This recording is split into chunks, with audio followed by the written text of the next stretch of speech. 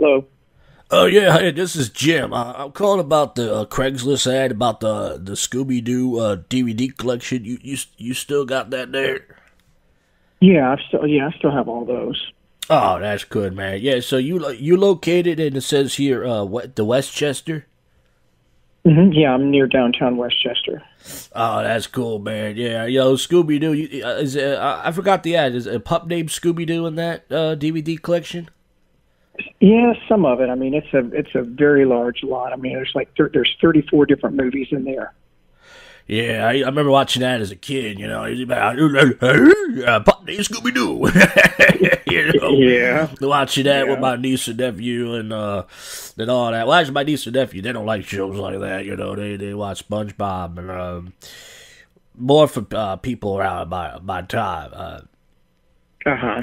Yeah, Yeah. listen, I don't want to keep you on the phone too long. I know you're a busy guy, but yeah, I was thinking tomorrow's supposed to be a thunderstorm, but maybe in the afternoon I'll get a hold of you. Maybe I can pick it up.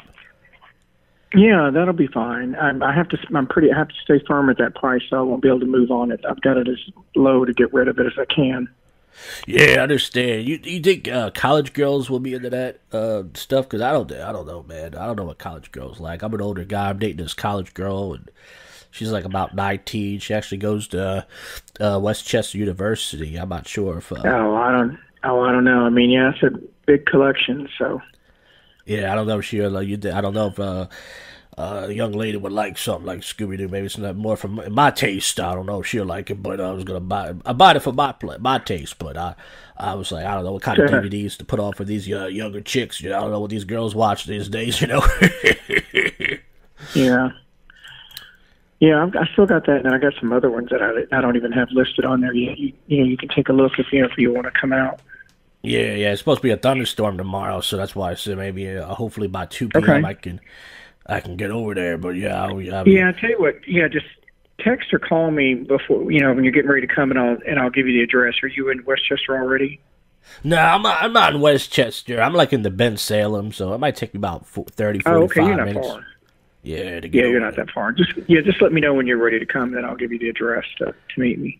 Yeah, so are you a big Scooby Doo fan yourself, or did you just happen to just? No, my kids had it, and they're not watching it anymore. Yeah, they've outgrown it. I understand. Yeah, do you do any Scooby Doo impressions or? No, I don't.